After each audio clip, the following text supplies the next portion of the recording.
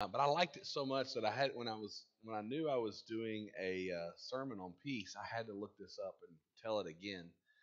I love this story, and it's a story that took place in on Christmas Eve night, 1914. So many, many years ago, and something amazing happened. Something that still has the world scratching its head. But you see, it was at the beginning of World War One, and there was this fierce battle. I mean, they were just both sides were fighting back and forth. It was happening in Belgium. It was between the French and English on one side and the Germans on the other side. And the battle had reached a stalemate, and each side had bunkered down and they dug trenches. They were about 60 to 80 yards apart from one another, and the space between was called no man's land. And that meant because no one could venture there and survive. It's estimated that over 100,000 troops were involved in this battle, and these trenches went on for miles. The conditions were horrible, and both sides had lost thousands of lives. There were bodies scattered all over no man's land because if someone tried to retrieve them, then they would be shot. So they couldn't go out, retrieve their men, and bring them back. And as Christmas approached, the Germans started decorating some of the trees around their bunkers with candles.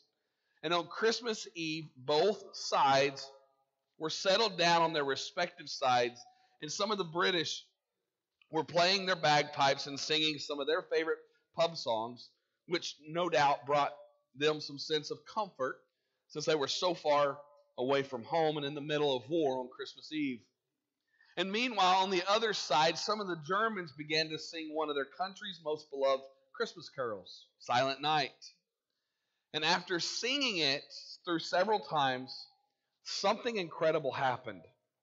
The French and British joined in on the familiar tune. And unbelievably, that night led to a ceasefire that lasted until New Year's Day. On Christmas Day, each side helped the other bury their dead. And over that next week, they celebrated Christmas together. They played soccer together. They gathered around the same campfires and told stories and laughed long into the night. It was a holy night. Neither side could have seen a week of peace being born out of the singing of a Christmas carol, and yet that is exactly what happened. A song about the birth of a baby in Bethlehem who would bring peace on earth brought peace to a war-torn battlefield and for a handful of hours turned enemies into friends. And this morning we want to look at peace. Because when we think about Christmas, we see that peace is at the heart of Christmas. Amen? Just as we talked about hope last week, at the heart of Christmas, peace is at the heart of Christmas as well. So where did God make his news known first? Think about that. When you think about the Christmas story, where you think about Jesus being born, where did he make his news known first? Well, it was in an unlikely place with an unlikely group of people, and Luke has the story in chapter 2. Luke chapter 2, if you want to read the Christmas story on Christmas morning or any time this season, Luke chapter 2 is the place to read. Start at verse 1. We're going to start at verse 8 this morning. Luke chapter 2, verse 8 says, "And there were shepherds living out in the fields nearby, keeping watch over their flocks at night. An angel of the Lord appeared to them, and the glory of the Lord shone around them, and they were terrified. But the angel said to them, 'Do not be afraid. I bring you' what? Good news." Amen? "That will cause great joy for all the people. Today in the town of David, a Savior has been born to you. He is the Messiah, the Lord. And this will be a sign to you. You will find a baby wrapped in cloths and lying in a manger." Suddenly a great company of the heavenly host appeared with the angel, praising God and saying, "Glory to God in the highest heaven, and on earth peace to those on whom his favor rests." You see, the occupation of shepherd was a lowly occupation. It was not one that people just signed up and said, "Ooh, pick me." It wasn't something that people just, couldn't wait to become. This group was a group of outcasts.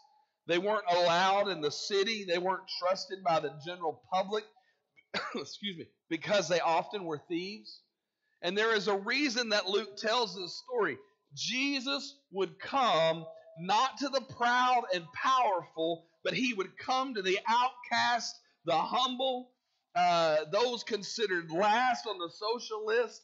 To these men, God brought the first news of his son's arrival.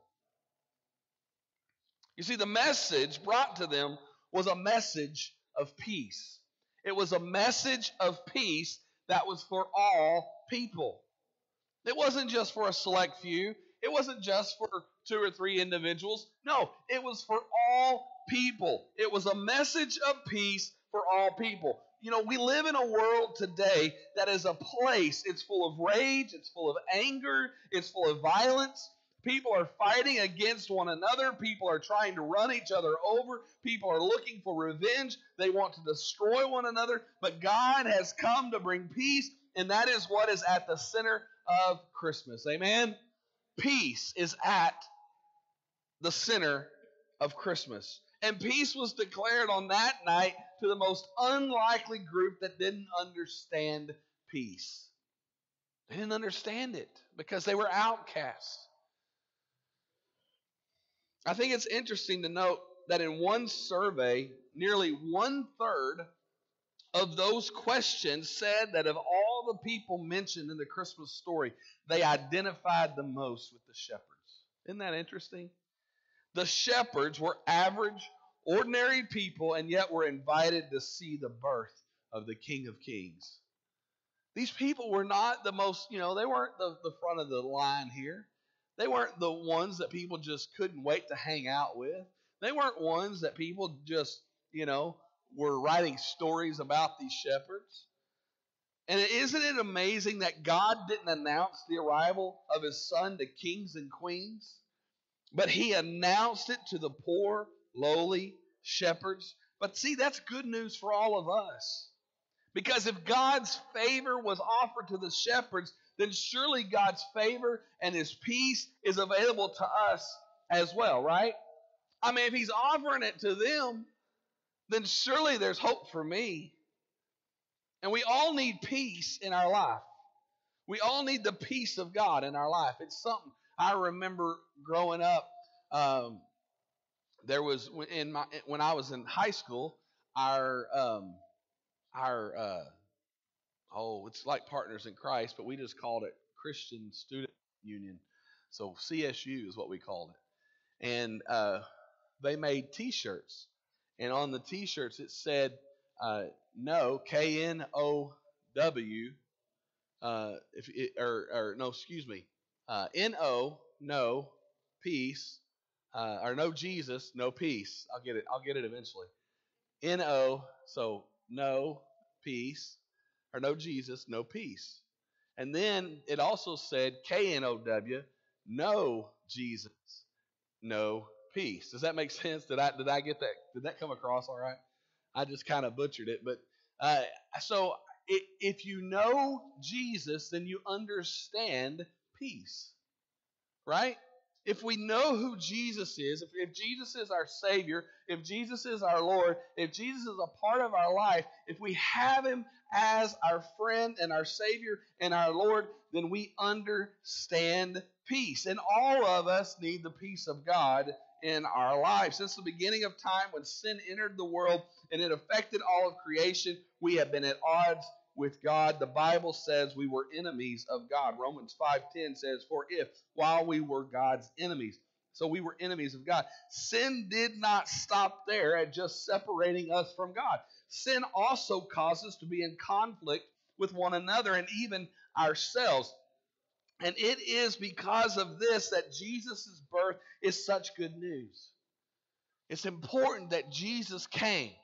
Jesus had to come. He had to have been born. There is this brokenness between us and God and us and others and us and ourselves. And we need Jesus to come and be born and eventually die to break the curse of sin. And it's through the birth of Jesus that peace can come and we can be reunited with God through the peace that Jesus brings. Amen?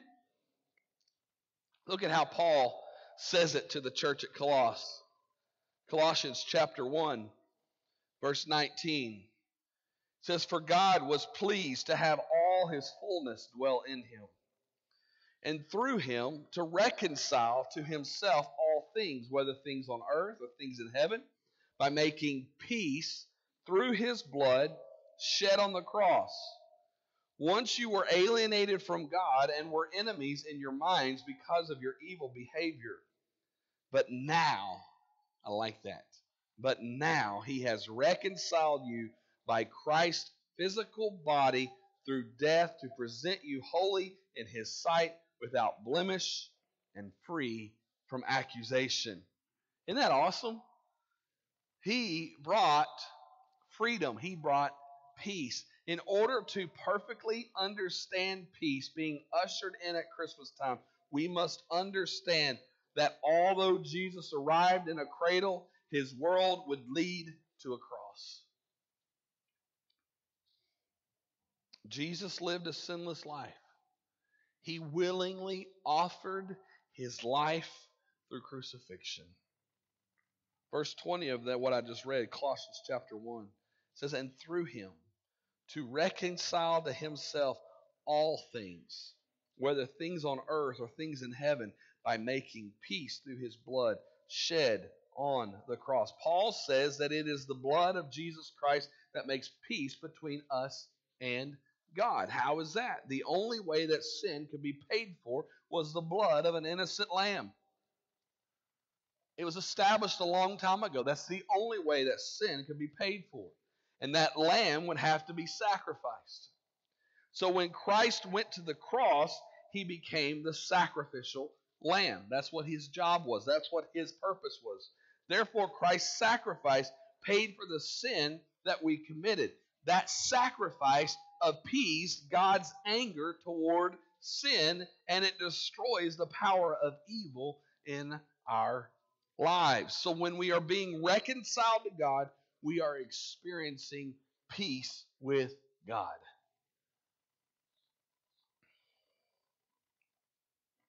Can I say this? Just because you have peace with God doesn't mean that you won't face any difficulties. There will still be some times that you face difficulties. But here's the thing.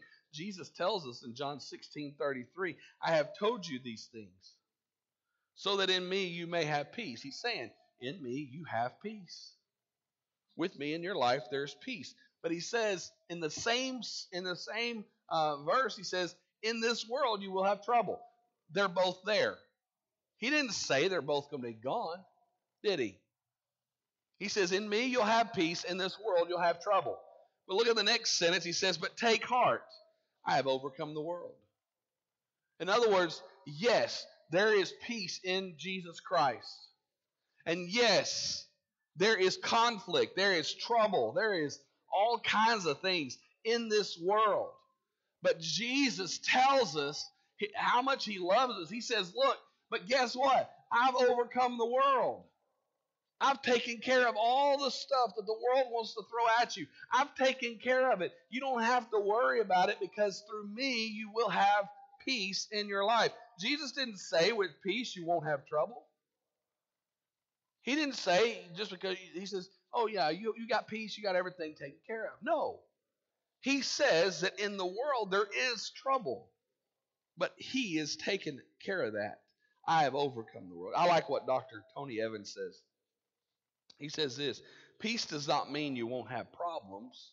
Peace means that your problems won't have you. That's pretty good, isn't it? You know, we still have troubles in this world, but with the peace of God, we can navigate those troubles much better.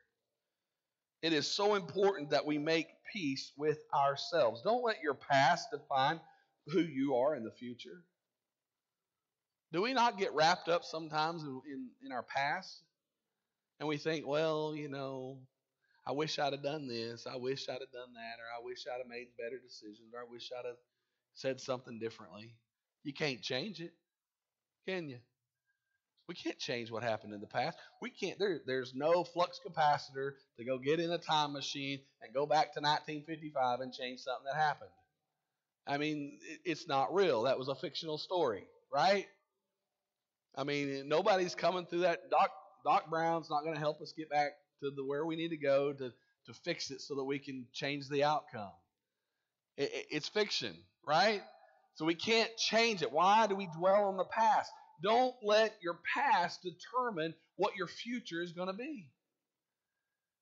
We just need to allow Jesus to have that peace in our heart so that we understand what He has for us. The day you asked Jesus to be the Lord and Savior of your life was the day that peace came into your life, and you don't have to worry about the sins of the past. Jesus is walking beside you, and He will help you to get through those things. Amen? And you may hear people talk about Christmas being the season of Advent. What is Advent? Let me tell you. The Latin word meaning arrival. That's what Advent is. It means arrival.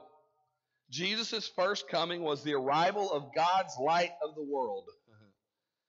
We have our Christmas tree in our living room. We do. And I love sitting in that room with just the light of the Christmas tree. It's so peaceful, isn't it? Anybody else do that? Just go. I remember even as a kid, we put our Christmas tree in the living room. It was a room that we never went into. But as kids, guess what? I'd go in there and just sit because it was quiet. No TV in that room. It was just the Christmas tree lights. And there's just something about the lights of the Christmas tree that just is peaceful. I think it is all representative of this season. This season is a time of peace. No matter what conflicts we have with family, friends, or whatever, at this season, what happens? We come together with peace, don't we? John tells us that Jesus is the light, and He came. The light, Jesus, came to bring peace. There's another Advent that we are patiently awaiting, right? And Jesus will come again, and that gives us a peace that we can live for. So here's what we know. Jesus' peace, it covers our past, right? It meets us in our present, and is a promise for the future. Think about that. Jesus' peace, it covers our past. He meets us in our present and is a promise for the future. That's who Jesus is. When He brings peace, that is who He is. So what are we to do as we wait for the next Advent? The world we live in needs what all of us believers have, the peace of God. Look around you.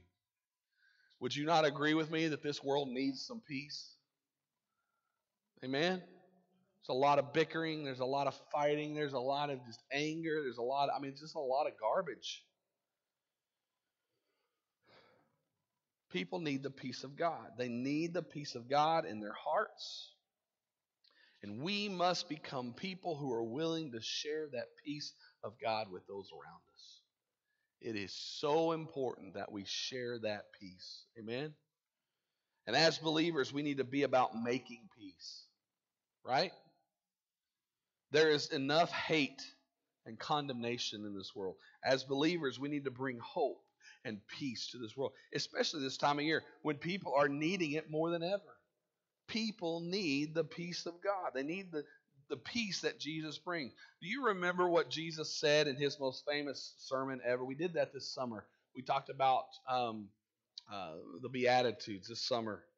Matthew chapter 5, verse 9. Blessed are what? The peacemakers. The peacemakers, for they will be called children of God. The best way for us to show peace to this world is by showing the world the love of Jesus. And it's through Jesus that we have peace. You know, there's a lot of fighting and bickering going on. Many people don't value peace in their relationships. They live in a constant state of conflict. And have you ever met those people that are just looking for a fight, right? I mean, they walk in the room and you know something bad's about to happen. You ever met those people? I mean, they just walk around angry all the time. They just walk. I mean, they just walk around just mad at the world, mad at everything, and they would rather just hit you in the face than look at you, right? Because they're just, I mean, they're just angry people. It's like, man, and you just look at them, you think you need Jesus. You need Jesus to come and change your life, change your heart. Anybody ever watched Charlie Brown Christmas this year? Have you watched it this year? Anybody watched it yet? Yeah, pretty good, isn't it? Um, and it reminds me of something that Linus says. You know, Charlie Brown's one of those guys that he's always sees the cup as half empty, don't he? I mean, he never thinks of anything positive. He's just always just. I mean, it's the end of the world. And you know, if you remember, um, in the movie, in the cartoon, Charlie Brown he's having trouble getting in the spirit of Christmas. And Linus says this to him. He says, Charlie Brown, you're the only person I know who can take a wonderful season like Christmas and turn it into a problem. And can I just say, this is so true for so many people today. There are some people out there that can take the season of Christmas and turn it into a problem. But Christmas is about other things. It's about hope. It's about peace. And in the next couple of weeks, we're going to learn it's about joy and love. So do me a favor this Christmas. Can we make peace the heart of Christmas? And let's share peace with those around us. We need to share peace, do we not? We need to share peace with all those around us. People are struggling. People are hurting. They need the peace of God. Here's what I want us to do this morning. I want us to sing a special Christmas song. If I could have, if Kent could come back and help us this morning. I hope y'all like Christmas carols. Anybody like Christmas carols? No? Yes? We sing them. But I want us to sing Silent Night this morning. Can we all stand this morning? You know, this song's been around for years. As my first story told us, it's been around for years. And I just think we just need to take a moment, and I want you to think about the words that you're singing. Think about the words that it says in this song. Silent night, holy night, all is calm,